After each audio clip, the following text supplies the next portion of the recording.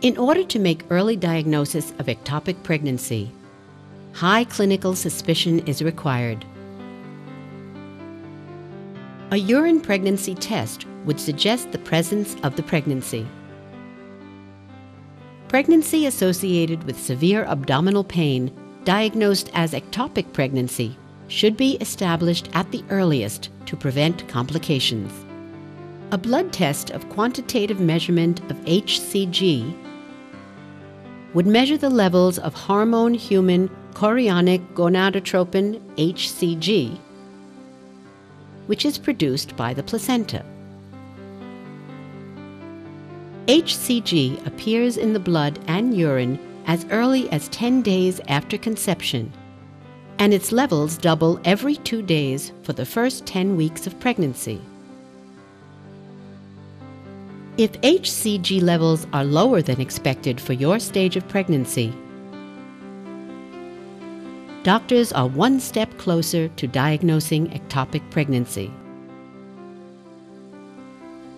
The doctor will do a pelvic examination to locate the areas causing pain, to check for an enlarged pregnant uterus, or to find any masses in your abdomen. Further, an ultrasound examination may show whether the uterus contains a developing fetus or if masses are present elsewhere in the abdominal area. The ultrasound, however, may not be able to detect every ectopic pregnancy. A less commonly performed test, a kuldocenthesis, may be used to look for internal bleeding.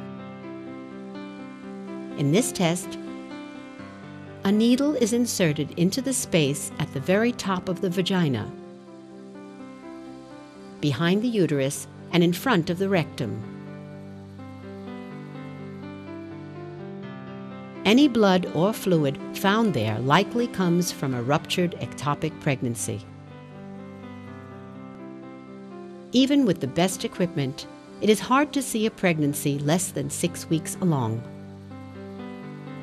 If your doctor can't diagnose ectopic pregnancy, he or she may ask you to return every 2 days to measure your HCG levels.